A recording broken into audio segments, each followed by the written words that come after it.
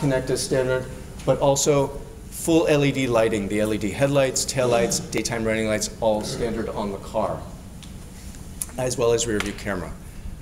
As we go up the lines, we have a number of other premium features, such as panoramic sunroof. On our SEL trims, you will find the full suite of driver's assistance, the full gamut, as well as the digital cockpit, the Beats audio, as well as a second or a protector version of the headlight as well. I will note, however, in terms of driver's assistance, from the SE on up, front assist, so that's forward collision warning with autonomous emergency braking, and blind spot monitor are standard on the car from the SE on up. Say the technologies again. Forward collision braking with forward collision warning with autonomous emergency braking and blind spot monitor. Those are standard from the SE trim on up. Absolutely standard. The SEL and SEL Premium have the full suite of driver's assistance systems. However, on our Jetta S, our entry car, forward collision warning with autonomous emergency braking and blind spot monitor are available in a driver's assistance package. So when you couple that package with the S, say a manual S, that allows you to get a front assist and blind spot monitor, two of really the key features customers are looking for, under $19,000. No other OEM can do that at that price point right now. So really making this the people's car and bringing driver's assistance to the masses. At least that is our hope with this car. But it's a really strong thing. We're very excited to actually be able to bring that to everybody. Now, I would be remiss in terms of value. If you look across the board at our pricing and comparing it to the Mark VI, in every single instance, prices have actually come down and the content has significantly increased on the car, making this a huge, huge value improvement that we've been able to do through efficiencies of MQB and also limitations or keeping complexity to a minimum in the car and focusing only on the North American market. It has really allowed us to really do what we really wanted to do with this car and make it a huge value story for the US customer.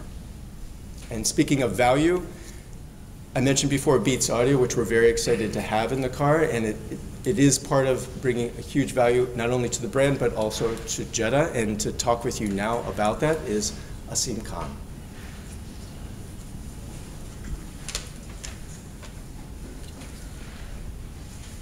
And sorry, I'm going to run a quick video first. Hi, my name is Luke Wood, and I'm the president of Beats by Dr. Dre. Thank you so much for taking the time to hear our story. It really starts with two people. The first is a guy named Jimmy Iovine. Jimmy Iovine was from Brooklyn, New York. When he was 21 years old, he went to work in the studio as a second engineer, which is someone who's just above the guy making tea in the studio. One day he was working on a session and things didn't go so well with the first engineer, and the artist said, you know what, why don't you step up and why don't you engineer the record? And that artist happened to be John Lennon. He went from that session to go work with Bruce Springsteen. Then he worked as a producer with Patti Smith on Easter, went on to produce Belladonna by Stevie Nicks, Dire Straits, U2, really some of the most impactful records between 1974 and 1990. The other major player in the story is, of course, Dr. Dre himself. As you probably know, Dr. Dre started a group called NWA. He was not only a rapper and a songwriter of NWA, but he was also the engineer, the producer, the mixer, and the sonic vision. Shortly after starting Interscope Records in 1990, Jimmy Iovine was fortunate to meet Dr. Dre, who came to play him a record called The Chronic. Jimmy instantly fell in love and signed Dr. Dre, and the album came out a year later. And as partners, they both saw the same problem in sound. They looked at the music that their kids were listening to, and they looked at the music that all their consumers were listening to, and they realized, wait, they're not hearing what we hear in the studio. Headphones really hadn't changed in 20 years. They were still built to play back the exact same records as when they were tuned in 1976, but sound had changed. That's because of technology and innovation. Digital changed everything. Digital sampling, digital recording. So if you think of a song like the Black Eyed Peas, Boom Boom Pow, right? Hear that bass drum, boom, boom, boom. That's a tuned bottom end. The melody, the hook of the song is a tuned kick drum. You could have done that with analog. It was a digital trick and it was unique to that platform. And that was the genesis of Beats. And so the two of them got together and started Beats Electronics. They had a moment and they said, we know how to address the problem. Let's create something that allows every consumer to hear music the way we hear it in the studio. And the first headphone, which was the studio, really was a game changer. When people think about Beats headphones, they say, okay, you guys address the bottom end, but then they think we didn't address the top. The greatest singers in the world, Jimmy and Dre have been in the studio with, Bono, Stevie Nicks. These are people that was always about the words. When we listen to a record, we think, where do the vocals sit and how does the bottom end make us feel and how do they communicate together? And it was really a combination of those things that define the basic tenets of how we've driven the brand to this day.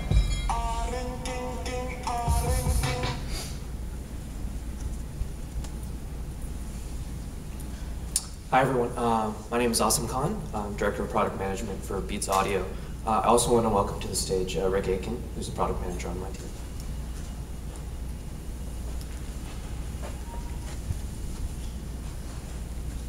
Super excited to talk to you guys today a little bit about our integration with Volkswagen for the 2019 Jetta and a little bit about our partnership with Volkswagen globally. When we started contemplating this partnership a couple years back, one of the things that we really started to think about is where do we want to take our sound and the vision that you saw in the video and extend that into the automotive space.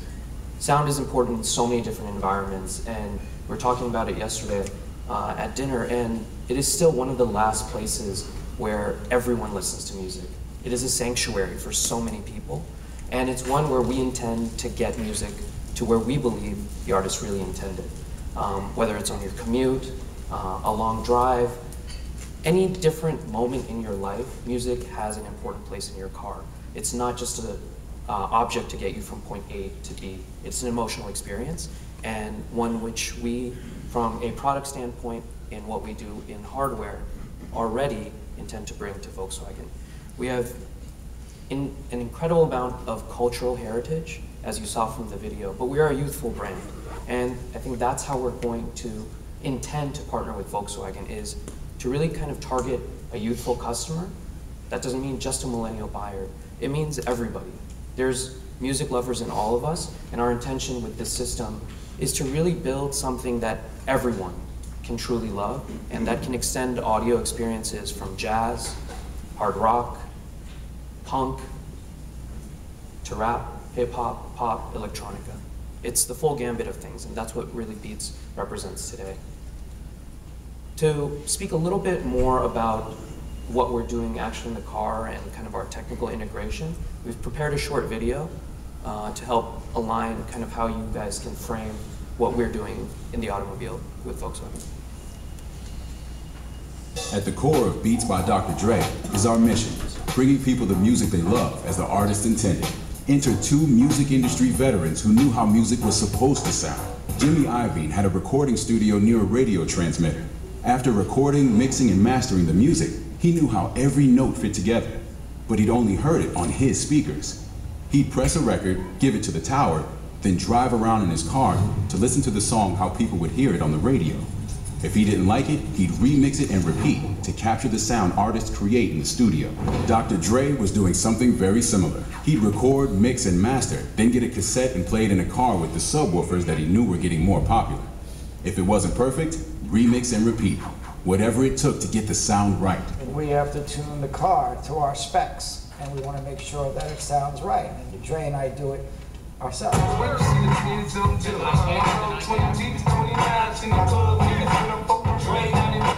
I played you Patty Smith.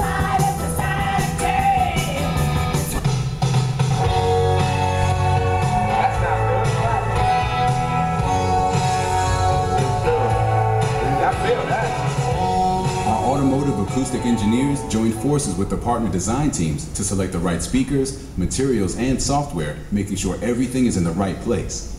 After the design and build, our acoustic team tunes and adjusts to our signature Beats sound, adding the emotion of the music experience back into your commute. Every part of Beats by Dr. Dre is about taking you from where you are, your phone, your car, your desk at work, and transporting you into the studio to hear the songs you love as the artist intended.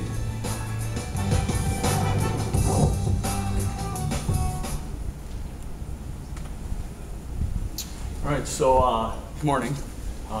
The idea of reproducing the studio sound is exactly the approach we took when collaborating with Volkswagen on the premium audio system for the Jetta.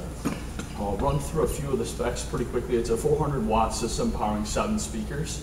What we're engineering this vehicle for is to deliver that studio sound quality, so what the artist intended. We have a 400 8-channel amp, 400-watt 8-channel amp, 2 1-inch high-fidelity tweeters in your A-pillars, and 2 6.5 full-range speakers in your doors. That's really going to help set up the car for our tuning approach, which is to have mono content, so you're able to hear a voice in the center of the car, and then the backup speakers or drums, guitar to hear off in actual places. You want that to be a wide stage around eye level. And then we're using 2 6.5 broadband speakers in the rear doors as support, so that should give you a level of envelopment within the car. And then we have a 6.5 dual coil subwoofer, an 11-liter box that sits in the spare wheel well. So you keep the convenience of their trunk, but you still get the low frequency response that you look for in this car. It's slightly delayed so that you hear that bass information up in the front of the vehicle. And so when we tune this vehicle, we tune it for that approach, what a producer would see when producing an album.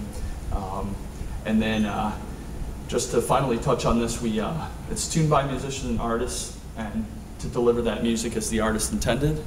And we also put together a little playlist in the car. I'd love for all you guys here. We think it'll help you guys enjoy the system itself. It's a little more contemporary, some things that you probably haven't heard near the end. We have some rock and some classical music on there as well. And please don't be afraid to really test out the system when you give the car a drive. And I'll pass it off to Mark. Thank you, Mark. Thanks, everyone. So if anybody has got any questions, feel free to ask now. If you don't, it's time to go and drive. So if anybody's got any questions, we can take them. If not,